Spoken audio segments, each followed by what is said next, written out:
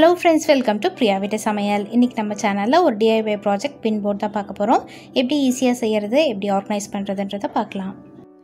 இந்த pinboard-ஐ நீங்க உங்களுடைய photos, crafts, motivational words, meal plan, kids-ஓட time table, kids-ஓட craft, உங்களுடைய shopping list இந்த மாதிரி எல்லாத்துக்குமே யூஸ் பண்ணிக்கலாம்.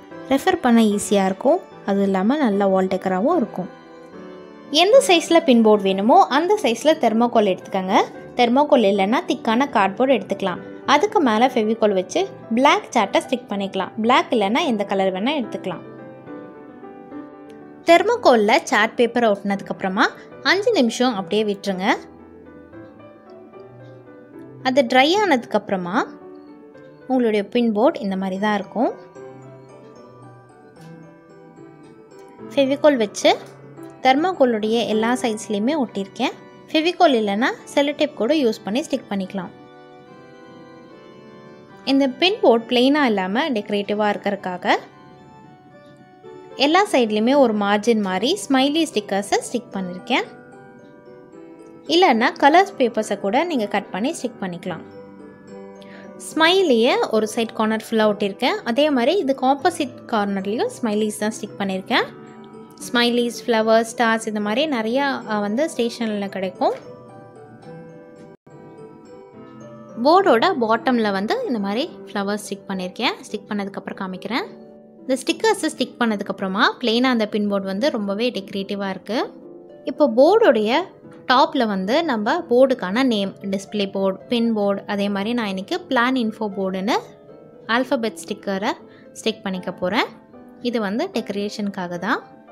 நம்மளுடைய டெக்கரேட்டிவான பின்போர்ட் ரெடி ஆகிடுச்சு. டபுள் சைடட் டேப் வச்சு வாலில் ஸ்டிக் பண்ணியிருக்கேன். இந்த பின்போர்டை நான் எதுக்கெல்லாம் யூஸ் பண்ணுறேன், எப்படி ஆர்கனைஸ் பண்ணி வச்சுருக்கேன்றதை பார்க்கலாம். இந்த சைட் கார்னரில் சில ஃபோட்டோஸ் வச்சுருக்கேன். இது சும்மா டெக்கருக்காக தான். அதுக்கு அடுத்ததான் மோட்டிவேஷனல் வேர்ட்ஸ் பைபிள்லேருந்து. ஒன்று இது ஈஸியாக மெமரைஸ் ஆகிடும். ரெண்டாவது ஏதாவது சுச்சுவேஷன் வரும்போது நம்ம இதை யூஸ் பண்ணிக்கலாம். அது உங்களுக்கு மோட்டிவேஷனலாக இருக்கும். அதுக்காக தான் இந்த வேர்ட்ஸ் எல்லாம் வச்சுருக்கேன். நீங்கள் எந்த மோட்டிவேஷனல் வேர்ட்ஸ் வேணால் பின் பண்ணி வச்சுக்கலாம். அதுக்கு அடுத்ததாக ஒரு கலர் பேப்பரில் பைபிள் ஸ்டடிக்கு பின் பண்ணி வச்சுருக்கேன். இந்த வாரத்துக்கான என்ன வசனம் படிக்கணும், எந்த அதிகாரம் படிக்கணும், என்னெல்லாம் படிக்கணும் அப்படின்றத ஒரு லிஸ்ட் மாதிரி வச்சுப்பேன். படித்ததுக்கு டிக் போட்டுருவேன், படிக்காததுக்கு இன்ட்டு மார்க் போட்டுருவேன். அந்த வீக்லேயே ஏதோ ஒரு நாள் எக்ஸ்ட்ரா டைம் ஸ்பெண்ட் பண்ணி முடிச்சிடணும். அந்த மாதிரி ட்ராக்கிங்காக ஈஸியாக இருக்கும். அதே மாதிரி தான் யூடியூப் ஒர்க்கும். இந்த வாரம் என்னெல்லாம் வீடியோ எடுக்கணும், டிஐவையா இல்லை ஆர்கனைசேஷன் வீடியோவா இல்லை ஃபுட் வீடியோவா எதெல்லாம் எடுக்கணுன்றதை முன்னாடியே பிளான் பண்ணி வச்சுட்டா எடிட் பண்ணி அப்லோட் பண்ணுறதுக்கு ரொம்பவே ஈஸியாக இருக்கும். எடிட் பண்ணுறதுக்கு ரொம்ப டைம் ஆகும். அதனால் ஒரு வீக்குக்கான பிளானை முன்னாடியே ரெடி பண்ணி வச்சுறது தான் நல்லது. ஃபுட் வீடியோ எடுத்தால் நிறைய பொருள் நம்ம வாங்க வேண்டியது இருக்கும். அதுக்காக திங்ஸ் டு பைன்றதை மறக்காமல் இருக்கணுன்றதுக்காக இந்த மாதிரி ஒரு ஸ்டிக்கி நோட்டில் நோட் பண்ணி வச்சுப்பேன். அதே மாதிரி தான் பாயிண்ட்ஸ் டு ரிமெம்பரும். ஏதாவது நம்ம மறந்துடுவோம் இல்லையா, சின்ன விஷயம், ஏதாவது சின்ன விஷயம் நம்ம மறந்துடுவோம். அதுக்காக தான் அது.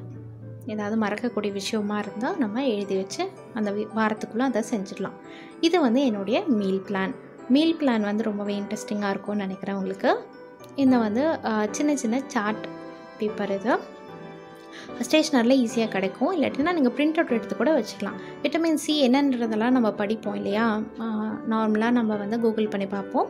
ஆனால் கொஞ்சம் நல்லா மறந்துடுவோம். இந்த மாதிரி ட்ராக்கிங் வச்சுக்கிட்டா ஈஸியாக நம்ம மறக்காமல் இருப்போம். என்ன சாப்பிட்டோம், இல்லை அதில் விட்டமின் சி இருக்கா இல்லையான்றதை ஈஸியாக ரெக்கக்னைஸ் பண்ணிக்கலாம். ஓரளவுக்கு இப்போ விட்டமின் சி சாப்பிடணும்னு சொல்லியிருக்காங்க, ஆனால் என்ன சாப்பிடணும்னு நமக்கு தெரியாது இல்லையா. இந்த மாதிரி இருந்தால் ஓகே, இதில் கூட விட்டமின் சி இருக்குது, நம்ம சாப்பிட்ருக்கோம், ஒன்றும் பிரச்சனை இல்லை. அந்த மாதிரி நமக்கு ஒரு ட்ராக்கிங்காக தான்.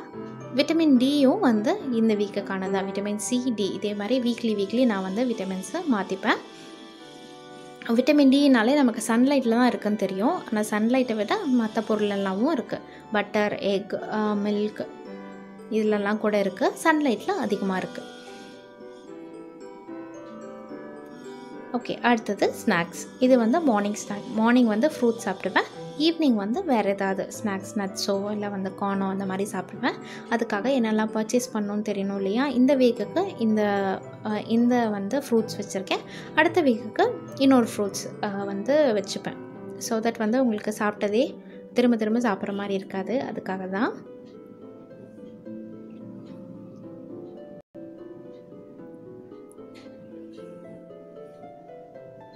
எந்தெந்த டேஸ்க்கு எந்தெந்த சாப்பிட்ணுன்றதை வச்சுருக்கேன்.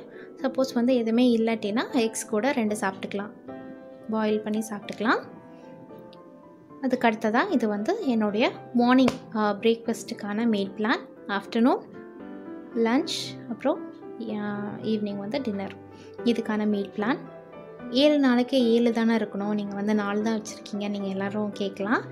நான் வந்து மீல் பிளான் வந்து அந்த மாதிரி ஃபாலோ பண்ண மாட்டேன். இந்த மாதிரி ஃபாலோ பண்ணால் எனக்கு ஈஸியாக இருக்குது, அதனால் வந்து சொல்கிறேன் எப்படின்றத. மண்டே தேர்ஸ்டே வந்து இட்லி வடை போட்டிருந்தான். மண்டே மார்னிங்கும் இட்லி தான், அதே மாதிரி தேர்ஸ்டே மார்னிங்கும் இட்லி தான். நான் வந்து வாரத்துக்கு வந்து பண்ண மாட்டேன் இந்த மாதிரி.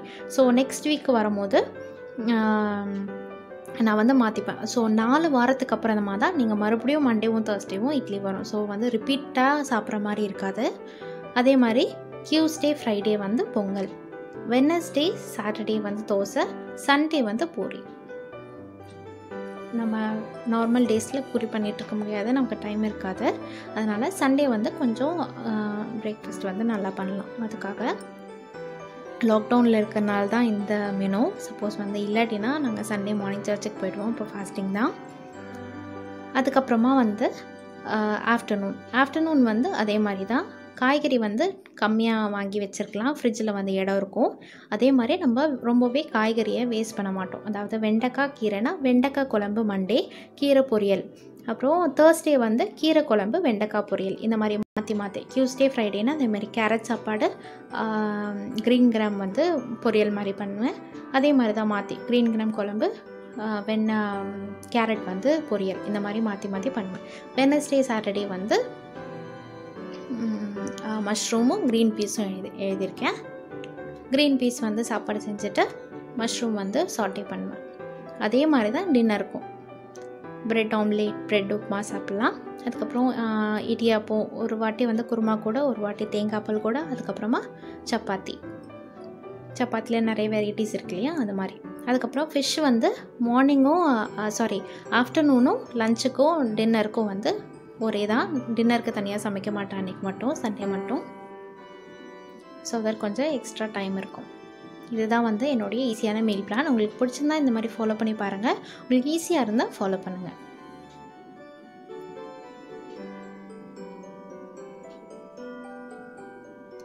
ஓகே, இவ்வளோ தான் வந்து நான் வந்து பின்போர்டில் ஆர்கனைஸ் பண்ணி வச்சுருக்கேன். ரொம்பவே ஈஸியாக இருக்குது. ரொம்பவே பார்த்த உடனே ஓகே இது இன்றைக்கி தான் சமைக்கணுன்றதை நம்ம வந்து ஈஸியாக பார்த்து செஞ்சிடலாம். கண்டிப்பாக யூஸ்ஃபுல்லாக இருக்கும்னு நினைக்கிறேன். எப்படி இருந்ததுன்னு ஃபீட்பேக்கை கமெண்ட்டில் சொல்லுங்கள். இந்த பின்போர்ட் DIY ப்ராஜெக்ட்டும் அதே மாதிரி ஆர்கனைசேஷனல் டிப்ஸும் உங்களுக்கு யூஸ்ஃபுல்லாக இருந்திருக்கும்னு நினைக்கிறேன்.